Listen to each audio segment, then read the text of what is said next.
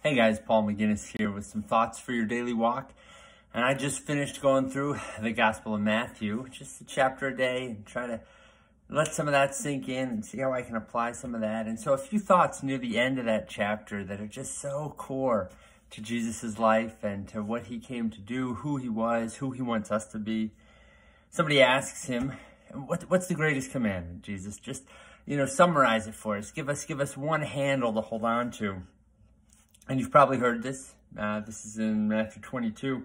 Jesus says, you must love the Lord your God with all your heart, with all your soul, with all your mind, and with all your strength. They'd heard that before. They knew that that was a central commandment, maybe the greatest commandment. But then Jesus, I think, surprises them and says the second is like unto it. The second is just important. The second can't be ignored. He says you must love your neighbor as yourself. The entire law and all the prophets depend on these two commandments. So that's Matthew 22, 37 through 40. And I love the fact that Jesus ties those two together. He says you can't divorce one from the other. You have to have both. You have to have love for God and love for other people. In fact, it's our love for other people. That's what's visible. Right? Our love for God is often invisible, right? That's personal, that may be personal, that may be private. Nobody can really gauge that. But we show our love for God by the way we treat God's people, by the way we treat all people. And Jesus circles back to this same theme in Matthew 25. And I reflected on Matthew 22 and then came across Matthew 25 and couldn't help but tie the two together.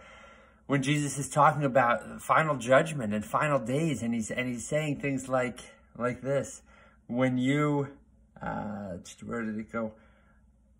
Lord, the people are asking him, Lord, when did we ever see you hungry and feed you? When did we see you thirsty and give you something to drink? When did we see you hungry and offer you hospitality? When did we see you naked and offer you clothing? When did we see you sick or in prison and come to visit you? And Jesus says, whatever you have done to others, whatever you've done to those that are suffering, whatever you've done to the poor and the oppressed, whatever you've done to the outsiders, to the people in your world, you've done the same to me. And he flips it over. He says, and if you've refused to show love, if you've refused help, if you've refused hospitality and grace and forgiveness to others, well, that's the same as if you had refused it to me. Jesus says those two are so connected. You can't divorce those. You can't hope to have a solid, growing, vibrant relationship with me if you're not going to love other people.